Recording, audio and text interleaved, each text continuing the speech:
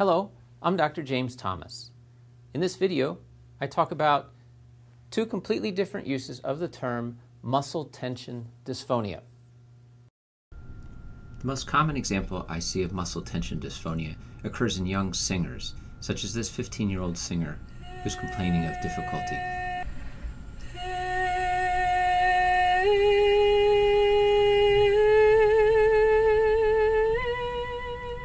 I'd like you to notice how far apart the vocal cords are posteriorly, which is causing the air leak that you hear.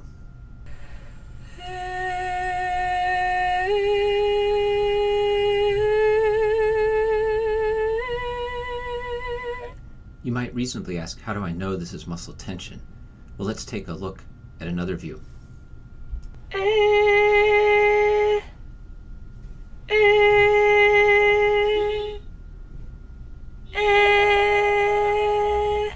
Let's look at the same clip again, this time in slow motion.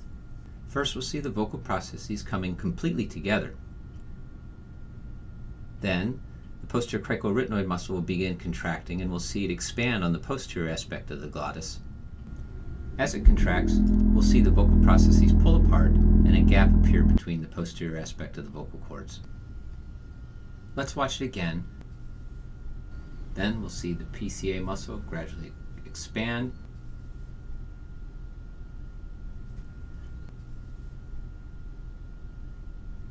and the vocal processes pull apart. I would like to differentiate muscle tension from supraglottic squeeze, though I think supraglottic squeeze is often called muscle tension dysphonia by other physicians. Supraglottic squeeze occurs in two dimensions, as a side-to-side squeeze of the false vocal cords and an anteroposterior squeeze of the arytenoids in the epiglottis.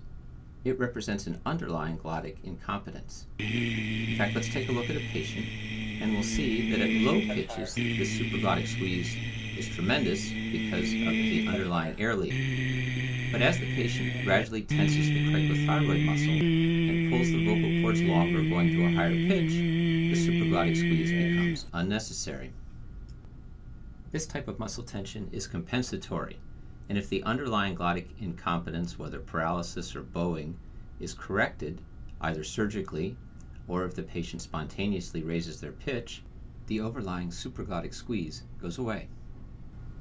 So here I've contrasted what I believe is true muscle tension, that is adductor and abductor muscles contracting simultaneously and competing with each other, from what I believe is a compensatory muscle tension or a compensatory supraglottic squeeze, where the patient tries to make up for an underlying glottic incompetence. Thank you for listening. I'm Dr. James Thomas. For more information about your voice, please have a look at voicedoctor.net.